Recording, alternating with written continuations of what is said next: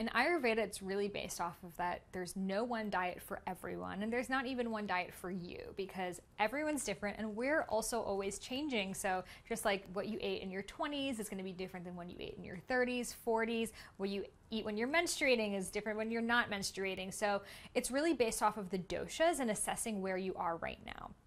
So let's say you're feeling more vata, more windy. What that really means is they have a lot of air accumulation in their system, gas, bloating, constipation. So what they need is something that's more grounding, more warming, and that's going to help build up their digestive fire, because the reason that you're so bloated in an area is because you're not actually breaking down your foods. So someone like that would need more cooked foods, more spices, more root vegetables.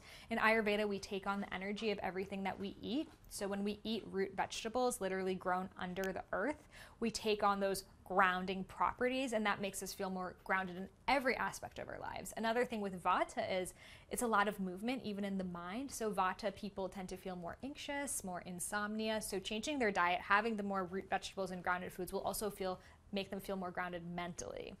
If someone's more pitta, they have a lot of fire in their system. So what that means is their digestive fire is burning too strong. So they may feel really acidic. They might feel like they're experiencing heartburn. It's literally heat in their body. If you're someone that gets hot all the time, you need the AC on at night, you have a lot of pitta in your system.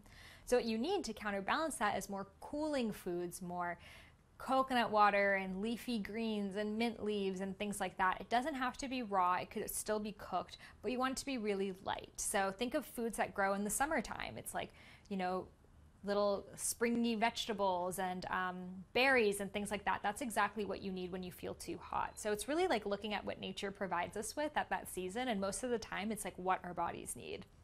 Then lastly, there's kapha. So kapha is really grounding. What happens if you feel really grounded in your body is you gain weight easily, because your body is taking everything that you put into it and it's holding onto it more than it should be, which is why you might have a friend that tends to just gain weight really easily. They just like look at someone else's fries and they're gaining weight, and it's because of that kapha imbalance. So what you need to juxtapose that grounding and heaviness is something that's more stimulating.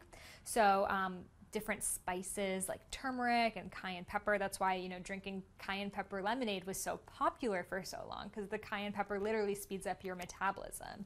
So Ayurveda would say add tons of spices to your food, make sure it's light, not too heavy. You don't want any dairy, you don't want lots of carby things that's going to promote the sweetness and the heaviness that's in your body. So really it's looking at your body where it's at and eating the foods of the opposite quality so you can regain balance.